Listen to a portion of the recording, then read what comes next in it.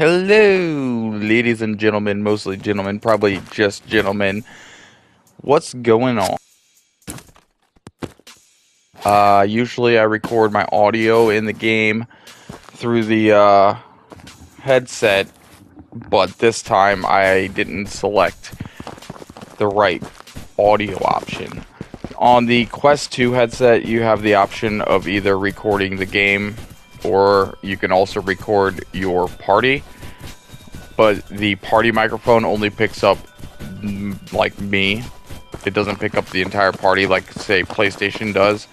So a lot of my videos, if you notice when I'm playing Tabor, are very one-sided conversations because you can't hear the other person because we're in a private party and not in the game chat. And yes, we can switch back and forth between game chat, but the MetaQuest 2 headset is, I don't know, something's wrong with its chromosomes and it doesn't work right when you try to do that. So when you flip back and forth, most of the time it ends up literally just not knowing what it's doing, and then one of you can hear the other one but you can't both hear each other, and either you can hear and not talk or talk and not hear, and it's a mess. And then you end up having to like leave the call, and it's, as I said, a mess.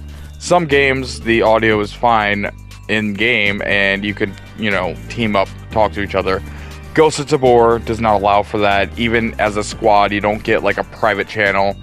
One of my biggest gripes about Ghosts of Tabor actually is that because if I'm trying to play with somebody and we want to hear each other and have really clear audio, as soon as the match is over, we can't talk to each other. As soon as we die, we can't talk to each other. Before the match starts, we can't talk to each other. So it's kind of annoying. A lot of the really good YouTubers use different PC related options in Discord to circumvent that. I am not that cool. I'm very minimum effort, as in my technology should do everything for me.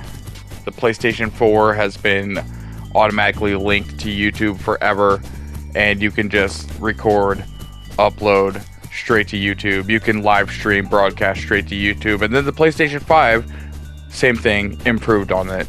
Xbox, no. Xbox is still trying to figure out how to fucking get people to buy it, apparently. So they haven't even attempted to be any good for content creators, unless you go through extra steps, and it was not worth it for me. So I'm sticking with my minimal effort, record from headsets, record from built-in technology, no capture cards, all that stuff. I do all my editing on my PS5 now, using Share Factory, and that's 3 minutes of shit that you didn't really care about because you're watching a Ghost of Tabor video. This time around was one of our latest purple runs, and if you know, then you know we got a really good spawn for having a purple run. And we are just working our way over to the purple card building. If you've been watching me play, I'm not as awesome as some of those other people. In fact, my teammate is the highlight. He gets all the kills. He's usually making all the good moves. And I'm just there to be backup and a loot drop for him. And so that's what I'm doing now. Scoping out the area. We saw a guy over there, and we were engaging. There's a few areas he could have gone to. We're pretty sure we know which one he went to. And we're going to just go ahead and do our thing. In the meantime, I haven't been posting lately because I've had a wreck. I had to move all of my stuff out of my room. My stuff being my TV, my PlayStations, and the things I use on a daily basis for things such as this. Some water from the ceiling issues, and I live in a slightly younger than me crap ass trailer. I mean, I'm sorry, they hate when we call it that. It's a mobile home. It's a mobile home. We don't live in a trailer. Forgive me. I'm not white trash. I'm white garbage. White garbage. Anyway, as you can see, we're making our way to the purple. I haven't been updating, uploading. I haven't been doing anything because I had to take all my stuff out of my room. Couldn't use it. And then I've been rearranging my other Look at this guy just hopping around, fucking dumbass. There's 2 of us, you dumbass, naked hopping around. Sorry, distracted. I've been doing eBay. That's been actually pretty steady. It's not like I'm not going to become one of those eBay YouTuber reseller guys, but I need to downsize my collection of stuff as well as upsize my wallet because I don't even have a wallet, you know? So that's actually been going pretty decent. Maybe I'll flash up a graphic if I haven't already. Some shitty hand-drawn, like, advertisement, because that's how I do it. Anyway, working on some purple card here, and we are just defending because there are definitely people around town. But this is purple card on island. You gotta just go for it at some point. So pro tip for anybody, if you got 2 people doing it, I usually like have 1 person designated to just run in first. If you have 3 people, 1 guy covers, stay out of the window areas, and then guy number 1 opens door, guy number 3 is covering, guy number 2 runs in when the door's open enough, guy number 1 runs in after him, guy number 3 comes in behind. You divvy out the loot, you figure out who's taking what's what, and then always have somebody covering, but do not be in the doorway and try to stay out of that doorway because you can get shot from the hill through the windows very easily. It's the only spot you got to worry about. So the guy covering should be in a position where he's either covering that hill and that through the windows so that he's at least safe enough to be able to shoot back or call out that there are people there, or be in a position where you can see that and not be shot. Either way, that's my pro tip for handling the purple card here. For the most part, it's pretty simple because your only place of getting shot is from the hill outside those windows, outside the door. So if you stay deep inside there or towards the window in the little room, that side of it, you'll be out of view from the hillside outside. Now, if you get through all of that, then you have to worry about campers.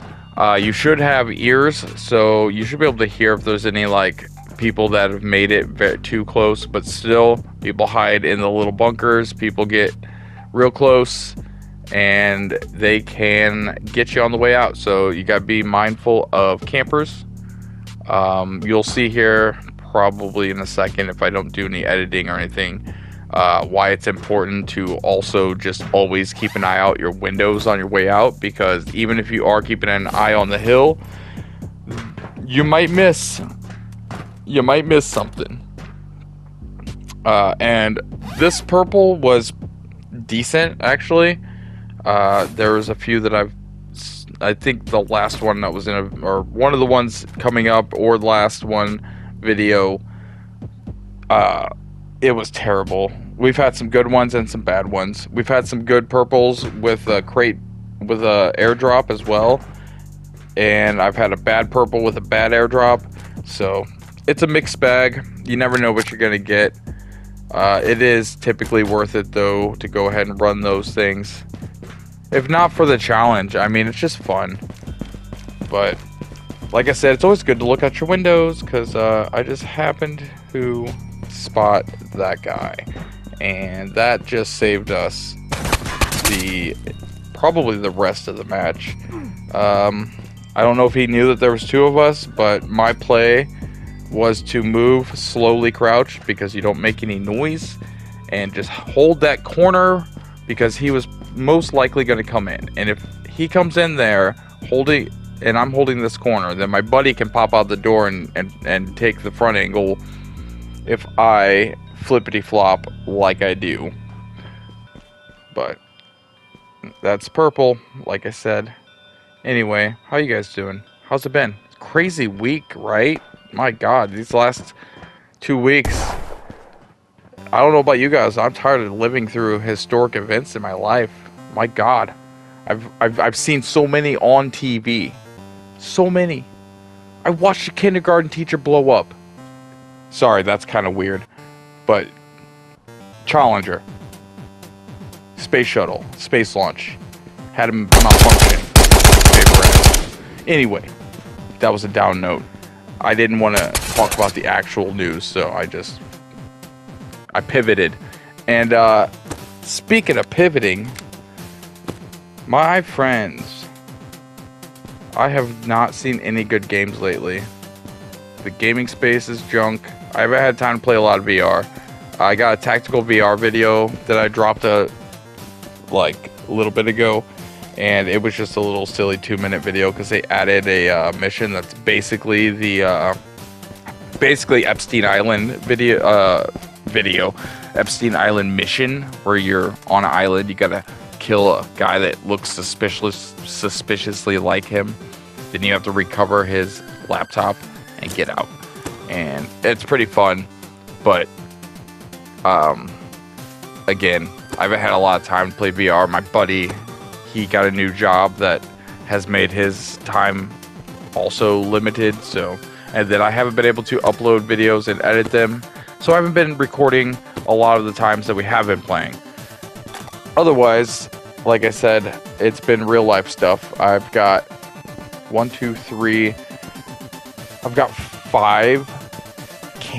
coin operated candy machines, like gumball machines. I got 2 gumballs, 1 mysterious toys, and then 2 candy machines. I've been working on like restoring and putting back into operation gumball candy machines, and then hopefully do something with them. I'll tell you guys a secret. Secretly, I would love to just have like my own shop. In the front, you walk in, gumball machines, pinball machines, quarter machines, you know, old school arcade, like when I was a kid. That's just the lobby. It opens into a fucking like collectibles resale, like, you know, a little store. Cards and collectibles, Funko Pops, all the shit that people love to buy and collect and sell and trade and blah blah blah nerd shit, as well as, I don't know, other stuff. And then maybe in the back like a tattoo shop or something. Just hit all 3 at once. Just get like a warehouse building and just do it all. But, you know, those are dreams. And everybody that I've seen do YouTube seems to do YouTube because they have some other dream. And that's been how I am. So, if it takes another 5 years, I'm gonna do it. By then, you won't be able to even speak your own language. You'll have to have everything run through AI because Google will not allow you free speech. In fact, me just saying this is probably gonna get this video flagged. Sorry guys, I'm a huge proponent of the freedom of speech and the freedom of art and the freedom of expression, and I understand that from an advertiser's point of view, you might be able to say, well, I don't want somebody who says these things to be running my advertisements on their videos. And to that I say, okay, then fuck off. Or I say, Google, you should have the balls to say, look, if you want to advertise on our platform, the biggest platform for eyeballs that exist on the internet, if you want to advertise on our platform, that's fine, but you need to be aware that your ads might run over videos that do not support what you support. And if that's okay with you, then we can proceed. It is not the creator's fault. It is not up to the creators to put a muffler on themselves and govern themselves just so that advertisers can feel happy about it, when really we know what it's about. It's because YouTube took over what used to be television, and now advertisers are scrambling because nobody watches TV, and TV was paid for by advertisements. The only reason we had TV channels and shows is because advertisers, fucking companies got together, you know, companies. Anyway, I'm sorry, I've been on a deep dive with the tinfoil hat lately. Whenever crazy things happen, I go deep in the paint. I've been around for a while. I've seen a lot of shit, and I've been doing quote unquote tinfoil shit for a very long time. And let me tell you, when something sparks off, I start going nuts. And right now, everything's a conspiracy. So I apologize for my rant. No, I don't. Free speech. America, baby. Eagle screech. I'll probably put some graphics there. And with that said, as you can see, we made it out of the purple room. And we are on our way across the map to our extraction, I guess? I don't know. Since I can't hear us talking, I have to assume we're just going straight for the extract at this point. Which, the extract is typically on an opposite end of the map than where you spawned at. So, we have to go legging it to the docks, most likely. Docks is one of my least favorite extracts. The fear that I get from rats. I've very rarely actually had to deal with dock rats, but it's a real problem, and it's a real fear.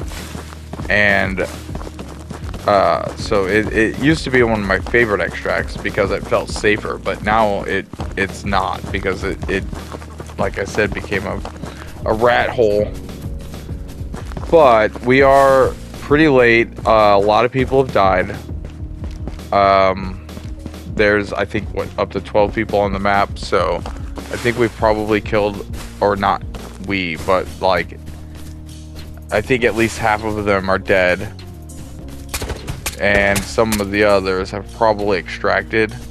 So it's pretty safe to say that we don't have to worry too much about players, but that's the point at which you actually worry more about the rats, because those are the people that are going to be just sitting around waiting for whoever's left to extract with their big bowl of loot. So, oh, hey, here you go. If you learned anything from any of my Ghosts of Tabor videos, apparently, pack a lunch, guys. Food and drink is so important. I like to wing it. I like to pretend that every single raid I'm going to get what I need. Don't bring a backpack, I'll get one. Don't bring food and water, it's okay, we'll find some. We never pick up the food we find. We never take any of the food we find. I'll just pick it up and eat it. I'll use it when we find it. Nope, never happens. Never works out that way. So pack a lunch, or at least make sure you're full between raids. Or, pro tip, here's a fun pro tip. Between each successful raid, do a small raid naked so you can just die and get reset. And then you get free food and water again, and go load yourself back up, go back out and continue what you were doing, you know? That is the pro Tabor. That's the meta, guys. That's the meta right there. You heard it here first.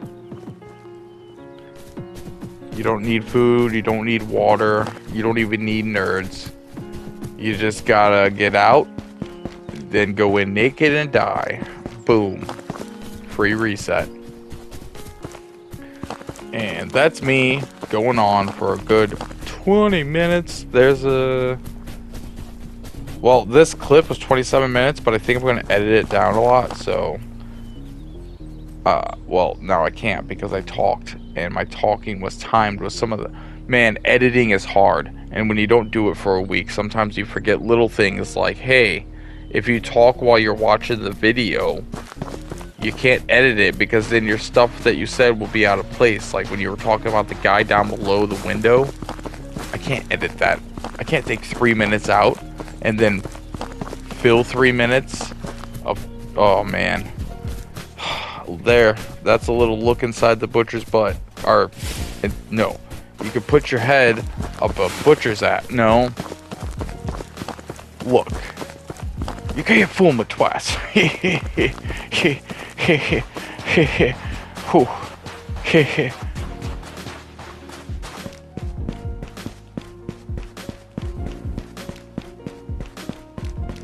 And that was a moment of silence for comedy. Alright guys, well, thanks for watching. I think that catches everybody up with everything. Like I said, real life, had a little incident so I couldn't use any of my stuff. Haven't been able to play a lot of VR. And there haven't been a lot of games out. There hasn't been anything. And then every time I find something that looks interesting, it's just not. So, and still looking for something to play on the couch with the wife that would be fun for just playing, making videos, streaming, whatever. Haven't figured that out yet. Haven't found one that just hits right. That's the problem, is nothing hits right. So still looking for that. It's like knowing what you want. It's like it exists, but they just need to add couch co-op to it. So until somebody makes that game, I can't find it. I have to just wait till somebody else is like, yeah, I want to play couch co-op and I want to do all these things. Oh, you know what? Actually, 7 Days to Die. 7 Days to Die is actually what I'm talking about for the most part. If I were to say it out like on paper, you would all say, oh, have you played 7 Days to Die? And I would be like, yeah, but it sucks because the PC is so far ahead and the console is so far behind, and they can't swap because of a bunch of shit that happened in the background with legal stuff and blah blah blah blah blah. And guess what? Later this month, 7 Days to Die got the upgrade or the update, and it's finally actually coming out of beta and being released on console and on PC. So they didn't tell us that it was going to be on the consoles too. So I might actually get the update to 7 Days to Die, and if that's the case, me and my wife played the shit out of that game.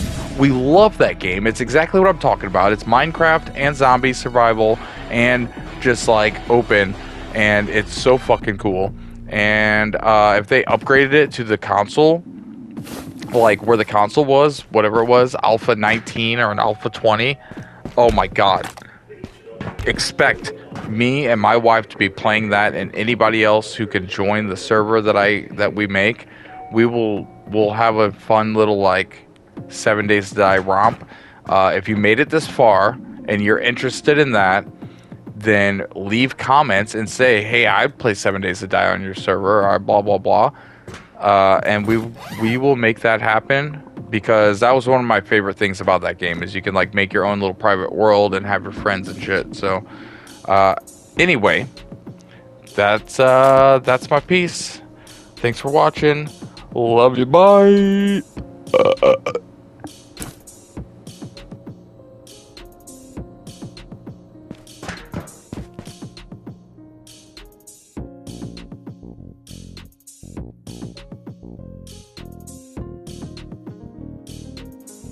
What was that, honey?